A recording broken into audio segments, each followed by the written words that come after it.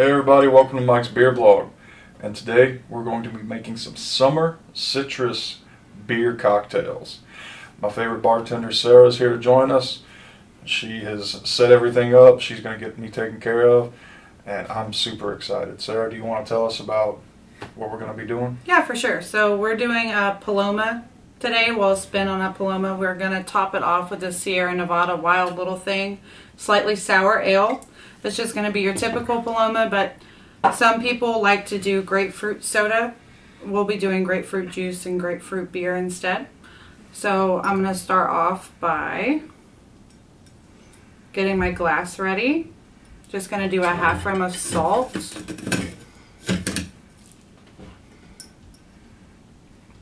That looks kind of rough, I'm not going to lie. You need to impress us, Sarah. Come on now. I know. I'm just off my game, Mike. You be the first to point that out, huh? Always. Alright, so I'm going to fill my shaker with ice. Stuck together. I'm going to do half an ounce of fresh lime juice. Just squeezed it off camera. You said you got that jigger from your mom? My grandmother, actually, she didn't drink, but she found this cocktail set, and I thought it was super cute. It's got like a little Spartan guy on it. I mean, that's what we all think when we see Spartans, is they're adorable. I know. It's leather. How could you not love it? It's a leather Spartan jigger. Leather Spartan jigger. You love it. That's cool. You have to. This is 3/4 ounce of grapefruit juice. And then I'm going to take this tequila, not the gin, guys. I'm going to take this El Jimador tequila. We're going to do 1 1/4 ounces of that. Right in there. I'm going to give that a little shake and strain it into the glass.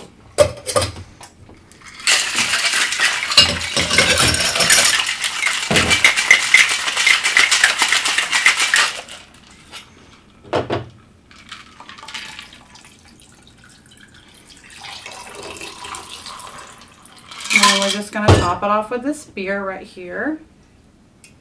That already looks pretty delicious.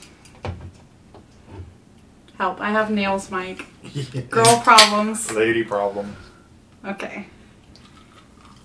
I'm just going to give it a really nice color to it. It's really got a nice little sour bite to it. Just going to garnish it with this grapefruit wheel. It's pretty big, so I got a smaller one just in case it doesn't work out. And a lime. Wow. And there you have it. Our nice little Paloma beer summer cocktail. That looks fantastic. Man, I got to say, I love the actual like hue that this has to it. You can see that in the light. It's still, the beer seems to have kind of gotten to the bottom. The spirits normally go up. They're less dense than water, and that really like makes this drink that much more pretty. I love the garnishes. You did a great job. The grapefruit isn't overwhelming, and it actually like really brings out like what's going on here. I feel like my first pull should be without the salt, so I'm going to go ahead and pull from this side right here. Big grapefruit off of there. Nah, it's a little extra, but it's I got cute, this. right? I want to get my nose into that grapefruit. I want to be smelling grapefruit for the next 3 days. You will, trust me.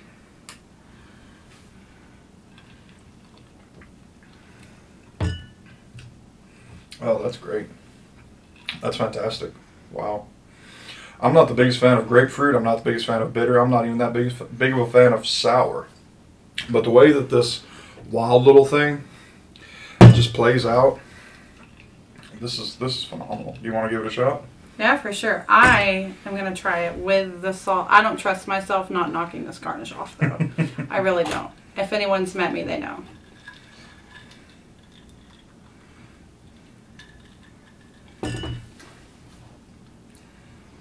Yeah, that's really nice. That's fantastic. I could sit on a patio out in the sun. Yeah. And just drink that.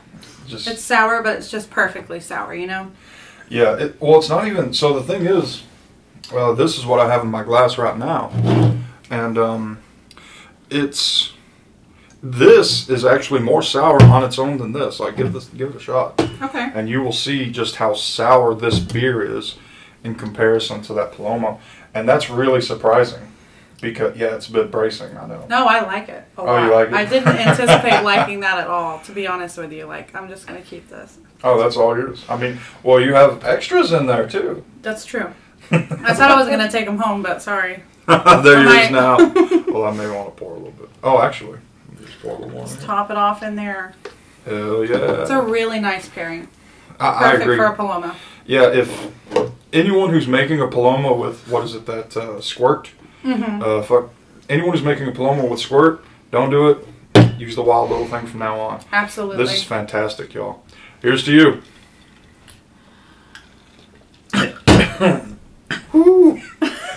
The sour does get to you. It's because you added the extra beer in there. You knocked off my ratio, Mike. That's why she's the mixologist and I'm just a drunk. But all right, y'all. Don't tell on yourself. We're going to clean these glasses real quick. And we're going to be right back to try out. We're doing the Tom Collins next. We're going to do a Tom Collins. So y'all stay with us. All right, everybody, we're back. Had to clean out our glasses and cleanse our palates a little bit. That way we're ready for this next drink. I say that because I'm going to keep drinking that. They had to cleanse their palates. I'm going to keep drinking this while I'm waiting on the next drink. So what are we going to be doing now? So we're going to be doing a beer cocktail Tom Collins. So for this one, we have the Fireman's 4 Blonde. And we're going to be using this beautiful Bombay Sapphire Gin. So I'm going to start by putting some ice in this shaker. Not too much. And we're just going to go in with 1 1/4 ounce of this gin.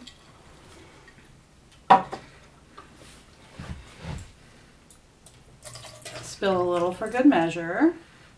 Don't want Mike getting too drunk now. Joke's on you, I'm going to lick it off the table. Oh, I don't doubt you for a second. Alright, so I have fresh squeezed lemon juice, and we're going to do 3/4 ounce of that. Okay. She did that so I don't lick it off the table. Yeah, you're welcome. Saved your liver a little bit. Then I've got 3/4 ounce of simple syrup right here. We just made this off camera too. It's just a 1-to-1 ratio of sugar and water. I asked her if she made it herself earlier, and she's just like, "You know me." I said, this is not a Chili's. Oh, that's what I said. This is not a Chili's. She wasn't as polite as I thought, as I said a second ago. I don't even know why you'd expect that out of me, if we're being honest. I mean, that's fair. It is fair. Alright, a little shake, shake. Put some ice in the Collins glass. Just going to strain that into here. Normally you'd be topping this off with soda, but we're going to be topping it off with this Fireman 4 Blonde. Dun, dun, dun. I'm a bartender, I swear. Guys, nobody look. I got it. Okay. Just going to tilt the glass a little bit here, top this off. Little lemon wheel to make it pretty. That actually already is really pretty. I love how, like, these beers are just, like, actually mixing very beautifully in here. I mean, I have a little bar spoon. I could stir it, but I mean... Do you want to do that, or do you want to keep it like this? Should we ruin the aesthetic? No, actually, it doesn't look very well mixed together, so... Yeah, and you can see, like, kind of the pulp. That's actually... I mean, it's really pretty. It is. You mind if I try it like this and then we stir it? No, go for it. All right, let's see what we get off this one. Probably beer. Probably. That's what I smell on the pull. I get a lot of lemon and I get a lot of beer, but the lemon could be coming from the garnish. For sure. It smells good. I mean, that's actually still pretty good. Alright, so let's... The lemon does come through on it, but yeah, you get a little bit more of the beer on top. To make this right. Not too much. We don't want to mess up the carbonation of the beer, but just enough to incorporate it all. We gotta make it pretty again, of course. Naturally. It just wouldn't be right otherwise. Alright, let's try it that way. Let's see. Yeah, it's still, you still got a little bit of the pulp coming in there. This is a filtered beer, so to my knowledge, it's gone through the bottling process. There's no extra yeast or fragments of anything else that are in there, so this should all be pulp from the juices. This is still really pretty. There's no more layers to it. It's just one solid, like, lemonade looking thing. This is great. Yeah, this is just... I'm really excited to try this. I can't wait anymore. It's better with the stir. You're 100% right. Wow. I'm always right. That's the power of being a woman, after all. It's true. You got to tell me what you think of it. Okay, let's see. It's like a very robust lemonade. The beer gives it a little more of an earthiness to it, but it's... I love that. Yeah. It's like a really good shandy. That's what it reminds me of. Yeah, but not even like a really, really good shandy, like an actual shandy that is made to taste the way it's meant to taste. It's not like someone just got some malt liquor, threw some artificial lemon flavor in it. Right. Like that is... Well, it's essentially got fresh lemonade in it. Got your lemon juice, got your sugar syrup, so... Yeah, for sure. It's just lemonade, beer, and gin, pretty much. Yeah, and that blonde ale, like, complements it. Let's see if we throw a little bit more in there, see if it'll... Can you give it a little stir for me? Oh, yeah, for sure. Because the beer kind of does get lost a little bit in it, but it is a blonde ale, so it's not meant to be super intrusive as it is. That was kind of the point in pairing also. Right, right. Because you don't want to put... I wouldn't put an IPA with that. I think it would damage it's such a... I don't want to say like... The bitter hoppiness would probably overtake anything else. It's really delicate with the lemon juice. I think you'd lose most of that in hops. That's still really good. There's a slight difference in you get maybe a little bit more of the beer. You could probably pour that whole bottle in there and it would still just taste how it tastes. It's fantastic. I don't know which one's better. They're both just so good. But with that being said, let's clean our shaker one more time. All right. I gotta get one more pull. I'm a woman, so you know I know my place. In the kitchen washing dishes. I didn't say that. I didn't say that. I never say that. I don't know what you're talking about. Here's to you. There we go. The pupper wanted to join. That's so cute. All right, everybody. We got one more drink tonight. This is the only drink I've actually had before tonight. It's the one I was most excited about, and the fact that I've enjoyed both the Paloma and the Tom Collins. I'm really wondering if this is going to be able to top both of them. So let's get into it. We're going to have a mojito. Yeah. Mojito. So we're going to do a classic mojito, but instead of using the club soda, we're using this Texas Professional Texan Cole style beer. It's actually brewed, 30 minutes away at the Fredonia in Nacogdoches. So good local beer. Start out with a couple of slices of lime, probably about like half a lime, I'd say. Normally when I make them, I put a little extra lime in, but I don't want to mess up her ratio, so I'm not going to say anything like that. She's like, you best not. Yeah. Well, I mean, it's your show, Mike. You know, we can just do whatever. I mean, you call the shots, sir. We'll just pour vodka in a puddle of mud and drink out of that. Why not? Don't describe what you did last weekend on camera. No one needs to know about that. That was for you and the pigs alone. Okay, so I'm going to do 3/4 of an ounce of simple syrup. I'm just imagining that. I'm so sorry. Mud all over my beard. Oh, okay. She's like, no, it's gotten worse. What a time to be alive. Okay. So I'm going to take this sprig of mint. I'm just going to take some leaves off of this until I think it looks good. I think I usually do around like 8 to 10.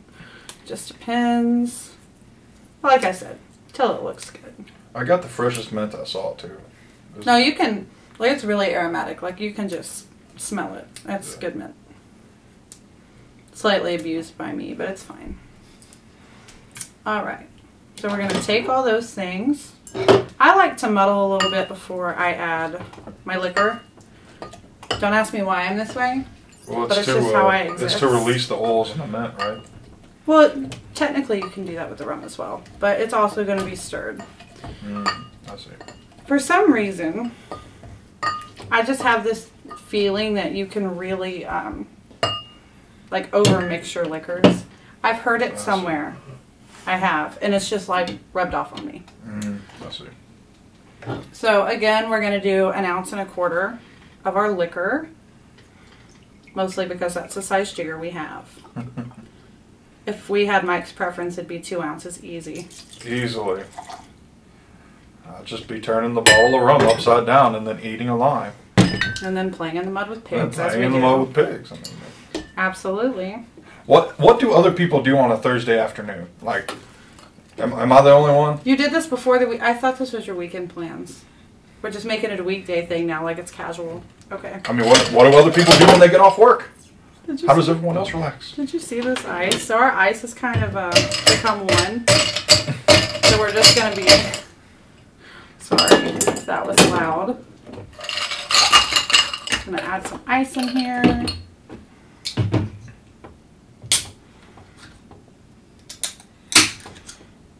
It's great that people are going to walk away from this without absolutely any idea how to make a mojito, but they're all going to think, like, wow, Mike plays in the mud with pigs. I mean, listen, you take away what you're given, and that's what you've given us, okay? I'm ready. Doing anything else? Oh, glass. My prettier glass. I made a grave error in judgment.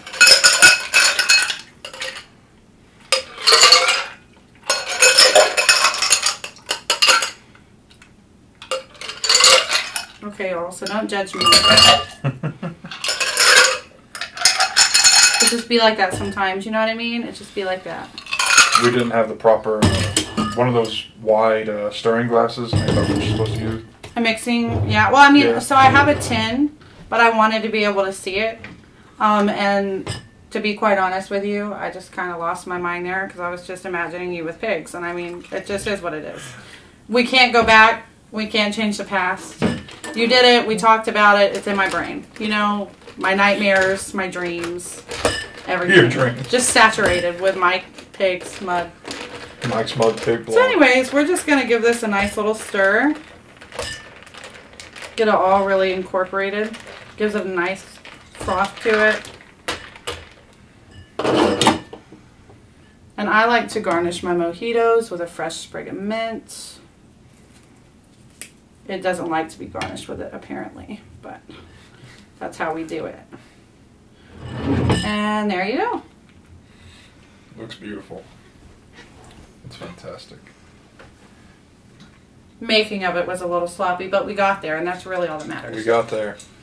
We had a lot of fun doing it. It was mainly my fault. I kept on distracting her with pig comments.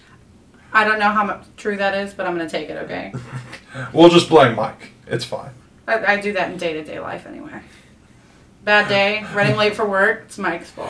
Mike, I stubbed my toe, you fucking dick! Absolutely. I feel like that should be a general rule. Like, what would Jesus do? Why is this Mike's fault? Why is it Mike's fault? I got to give my nose on this, goddammit. Alright, so obviously I'm getting a lot of mint up front because of the garnish. Gotta make them The lime is coming through. You're really not getting any of the herbal wheat notes from the Kolsch. It's all blended together really well. I love that it looks like a normal mojito as well. Mm-hmm. Like this is, I mean, a lot of the mojitos I've made, it looks just like this. And using club soda, or a lot of us use Sprite for our mojitos, either way it's going to look kind of like this. It's very beautiful. Let's get the tasting.